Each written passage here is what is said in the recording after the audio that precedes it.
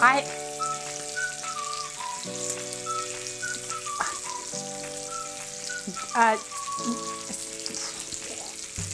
don't even know what to say. It's that good. That's so good. Hey everyone, welcome to Adventures in Everyday Cooking, where every day can be an adventure in your kitchen. My name is Heather. Today I am going to try to make my very own bacon. Now, there's a couple things that I need to point out before we start. There are several methods of making bacon out there. There's the wet curing method and there's the dry curing method. I have researched both and I think that I'm gonna go with Alton Brown's recipe-esque. And I say recipe-esque because I'm not quite using the same seasonings he is, but I'm using the same idea that he has done. Basically, we're gonna put everything into a FoodSaver bag. That's where this comes in, and we are going to dry cure it in the refrigerator for 7 to 10 days. So, without further ado, let's start on this adventure. Are you ready? I'm ready. I'm so excited because you know I love bacon. If you follow this channel, you know I love bacon. So let's get started. Okay, so the first thing that we're gonna wanna do is we're gonna wanna talk about salt. Now, curing your own bacon is actually pretty easy, but it requires something besides the common salt that you have in your cupboard. This is not the salt you're looking for. This is not the salt you're looking for. This is kosher salt. Very good salt. We're still gonna need kosher salt, but this is not only the salt we're looking for. We're also going to use something called pink curing salt. Pink curing salt is available in most restaurant stores, or you can buy it on Amazon for just a couple dollars. I will leave a link to it in the comments below. This is also called preg powder. I'm not exactly sure why it's called preg powder, number one, but this salt and this salt are very different. You would never, ever, ever want to use this on your food besides if you are curing. This has sodium nitrate in it and it's actually kind of caustic. So do not use this on your food, use this on your food. All right, so to start off, we are going to get our pork belly all ready. This came from a local purchase. We buy a pig a couple times a year, and this is, usually I get the bacon already cut, and then I thought to myself this last time, why?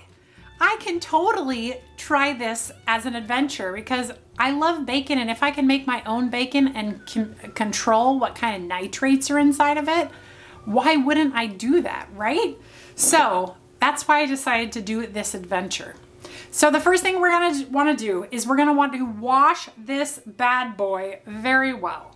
So I'm gonna go ahead and give it a wash, and then we're gonna dry it off. So be right back. Okay, so Alton Brown says to dry off your pork really well. So dry, dry, dry. He also said to leave your pork skin on. So if your pork belly came with skin on it, which this is the skin, there's even still hairs on it.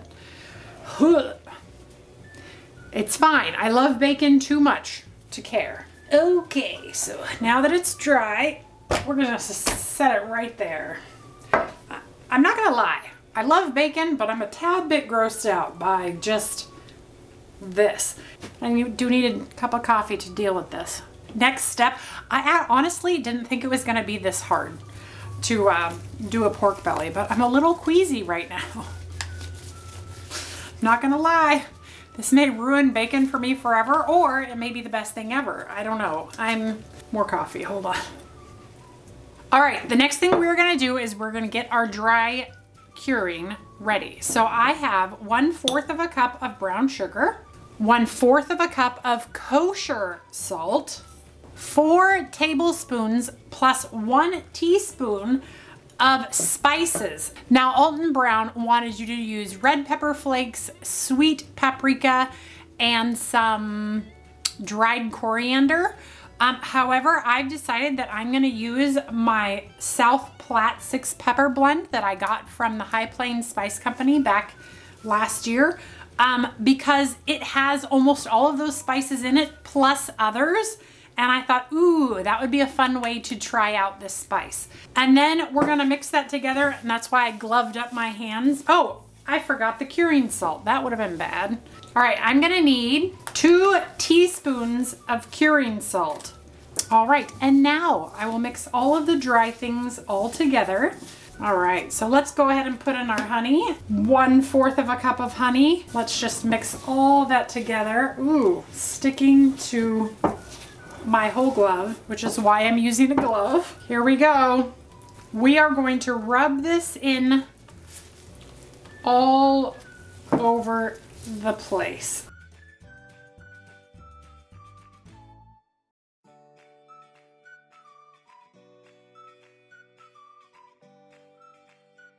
All right, I feel much more confident now because it is getting everywhere. It just takes a second, so don't give up. Don't give up. Don't give up. I feel like now that I'm rubbing this on, I do want to take that top layer of skin off. Luckily, I have my sharp knife nearby, so we're just going to take the skin layer off.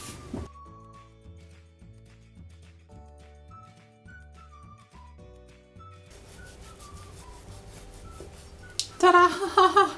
Okay. Well, I'm sure that was a hack job. I apologize to any butchers that may have had to shield their eyes from this situation, but I feel better about that. And when I slice it later, I'll just put that part towards the bottom. That'll be good. But I do feel better about getting the cure on the meat instead of the skin, because I'm not keeping the skin anyway. I don't know. Decisions on the fly aren't always the best decisions. And I'm sure if you've made your own bacon and I just created some kind of real big faux pas, please let me know in the comments below. I don't know what I'm doing. I don't know what I'm doing. I just know it says massage your meat. And so I'm gonna do that. I'm gonna massage all of my beautiful curing into this meat, and it's gonna be amazing because Alton Brown says so. All right, once we have ensured that our meat is covered with our cure, it's time to get it into a vacuum seal bag. Whew. Look at that. How we're gonna seal for this is we are going to make sure our flaps are pretty straight. We're gonna lift up our channel here, stick our bag in there, make sure both sides of the bag are in the channel, and then I'm going to push down and then push once if it was on. Push down, push once. Look at that. Sealed, beautiful, ready to go. And it's sealing itself. And when it's done, it will let go. Look at that, sealed. He's gonna go into the refrigerator for 7 to 10 days. All right, see you in about a week. All right, welcome back everybody. It has been 7 days and our pork belly looks the same as when it went into the refrigerator. So today we are gonna need 2 things. We're gonna need a fan. Yes, a fan. So the recipe I'm following says use a fan. So we're gonna use a fan. I'm just gonna go with it. I've never done this before. And a rack on a sheet so it can drain or air can go through. I'm not actually sure. Whoa. Hey there. Looks pretty good in there. I mean, I don't know what it's supposed to look like, but right now I need to give this thing a really good wash. All right, it has been fully rinsed. But what we're gonna wanna do is we're gonna dry this really well. And then for the next hour, we are going to blow this fan on this meat, turning it every 15 minutes. So that it can thoroughly dry in all the directions. So there were a lot of other methods. Some were dry for 2 days in the fridge, some were dry for 24 hours, some were blow a fan. This one takes 1 to 2 hours because you have to check it after the 1 hour, and it seems the least fiddly, and you know I'm not into fiddly things. So we're gonna go with this method. Perfect. Okay, I'm gonna set a timer for an hour and I will be back when this is done after I've flipped it a couple times. See you back here in a few.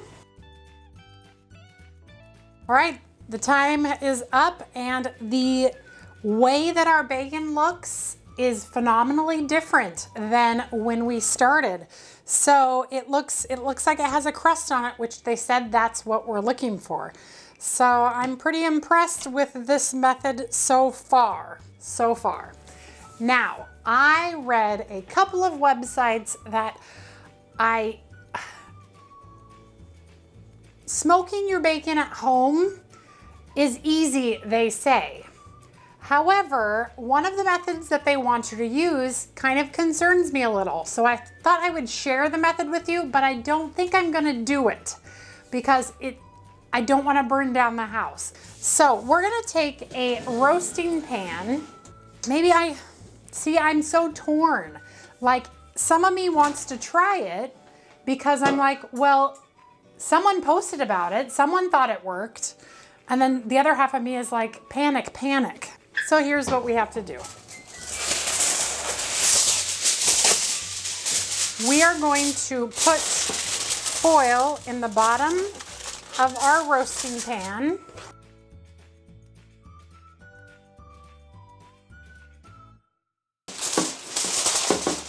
I'm seriously still debating on if I'm gonna do it this way or not. If I'm going through with it, maybe I won't burn down the house, maybe. Okay, so here I have mesquite smoking chips. We are going to pour them in the bottom of this tray. It's like I'm making a campfire in my oven. It makes me a little nervous. Okay, now we need to have something to raise the pork belly up above the chips. I took a little time to finagle some things. So this is a wire rack that I use for my quick cooker, and I can nestle that easily down inside the chips. And then I'm going to put a roasting rack right on top so that my pork belly fits right there on top. And then we put the pork belly on like that. Maybe I'll do it like this. I am so worried though. I am so worried. But first, I am going to insert a thermometer at the widest part of the meat right here. That way I always know the temperature of my meat. And then we are going to seal it like a little package. Make sure it's not touching the meat. Now we are going to seal the rest of this up. And make sure you seal up your sides because you want to seal in all the smoke that it makes. I'm nervous. It'll be fine. The internet says it'll be fine. Now we go over to the oven. All right, now we're gonna turn it on to medium-high heat for about 5 minutes or until we see this start to smoke. We're also gonna go ahead and turn on our oven at 200 degrees. We'll be back when that starts to smoke. So I'm gonna go ahead and try to get that into the oven right away. Okay, I did it. I put it in, it was smoking. I'm opening up the windows and we'll be back here once the pork belly reaches 150, which could take anywhere from 2 to 4 hours depending on how thick the pork belly is. So I hope I don't burn down my house. I'll be back. Okay, I'm happy to report the house did not burn down. All right, look at there, 150. Okay, so now what we're going to do is we are going to carefully open and reveal, dun, dun, dun, dun, our beautiful pork belly bacon. Okay, so I'm gonna let this cool completely, and then I'm going to wrap it tightly in saran wrap, and then we are gonna get it into the refrigerator for 24 hours. However, it's gonna be more like 36 because it's evening and I'm thinking I want to do a breakfast recipe. I'll be back in 36 hours and we'll slice it up and we'll find out how it worked out. I'm kind of excited. I'm super excited, actually. All right, now after all of that waiting, we are now ready to see the results of our labor. Take out our beautiful smoked pork belly. All right, let's go. Oh, look at that. Looks like bacon to me. Wow. Huh. That's pretty cool. I'm not gonna lie. If that bacon tastes good, other than the fact that we had to wait, you know, several days while it cured and then smoked and then cooled. That looks like bacon to me. I'm at a loss for words. That doesn't happen very much. Yeah, wow. But that looks great, you guys. I'm so pleased. I'm so pleased.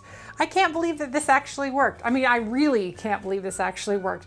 I actually was procrastinating doing this last bit because I'm like, oh, if this doesn't work, I'm gonna be so sad. But I'm pretty sure that this is a home run. Check it out. Look at this beautiful bacon that I made. I am like, wow. This is pretty cool. Like, I'm not gonna lie, this is cool. I didn't think I could do it. I thought that something would go wrong. I really did not think that this adventure was gonna turn into a video. So I am pleasantly surprised. Okay, so the real test, we all know, how does she taste? So what we are going to do is we are gonna use the Pampered Chef Deluxe Electric Grill and Griddle to make some breakfast. You ready? Let's do this thing. So first of all, what I love about this design is it opens all the way. This is fantastic. Let's go ahead and turn it on, and we are gonna go ahead and set it to griddle and go. So we're gonna get both sides going at the same exact temperature. What's really nice about this grill is that if you are cooking two separate kinds of dishes, like some meat that needs to be at 400 and some meat that needs to be at 350, you could definitely do them side by side here. Each griddle has its own temperature control, but we're gonna do both of them at 350 because that's what the directions say. And we're actually going to do some gluten-free pancakes, some eggs, and our bacon. So let's let that heat up, and as soon as it's done heating up, we will begin. All right, so we're gonna go ahead and push start so that it counts down from 60 minutes. That's the default setting. And we're just gonna get started. So I'm gonna take some of our beautiful pieces of bacon. Oh man, are they beautiful. And we're gonna stick them right on the grill side. Beautiful. All right, and now I'm gonna go ahead and get my griddle ready on this side. I'm gonna just use a little cooking oil, and I'm gonna go ahead and get my pancakes going.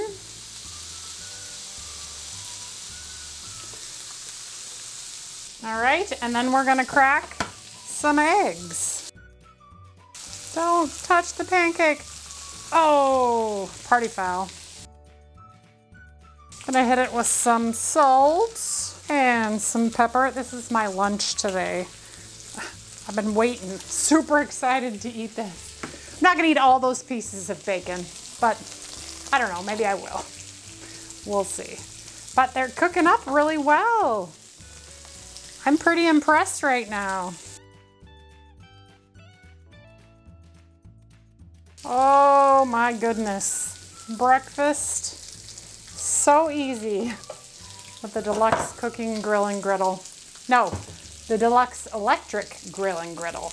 All right, let's flip over our bacon. Look at those beautiful grill marks. All right, I'm gonna go ahead and get the eggs off because we definitely don't want to overcook those. Beautiful. And our pancakes are done. Grab myself a paper-lined plate and let's go ahead and get these off of there. Okay, I'm gonna taste the bacon all by itself. Woo! It's a little hot. Wow. Oh. Oh man. Wow. That's really good bacon. Oh my goodness.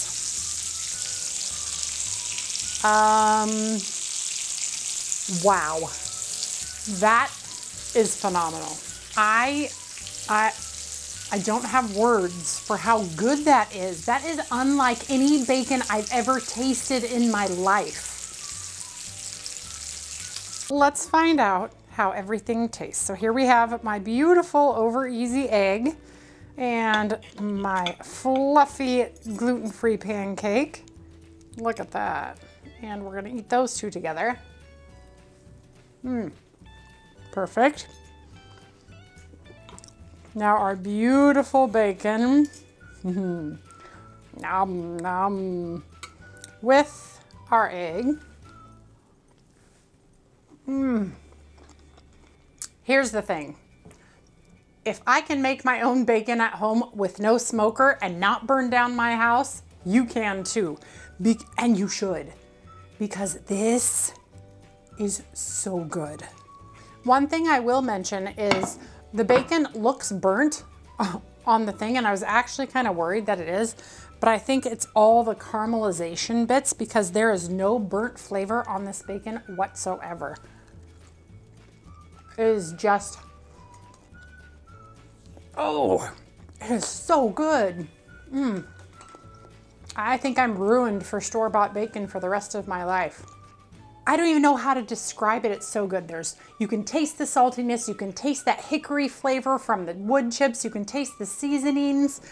Oh man, you guys, this is a win. This, and all of this. This whole video is a home run. It went right into center field, right over the wall. No one even jumped for it. It was that high. And one pork belly made a ridiculous amount of bacon. So I'm gonna use my vacuum sealer. I'm gonna seal it up, get it into my freezer. And next time I need bacon, it's gonna be right there and it's gonna be delicious. Oh,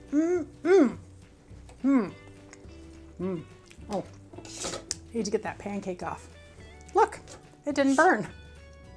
All right, you guys, if you enjoyed that video, give it a like, share it with your friends, and subscribe to my channel. I do videos several times a week, and I'm always up for the adventure. Pork belly, breakfast on the deluxe electric grill and griddle.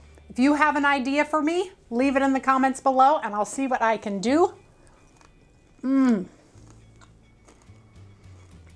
Otherwise, I'm gonna leave you so that I can eat my lunch and maybe some more bacon. All right, you guys, until next time.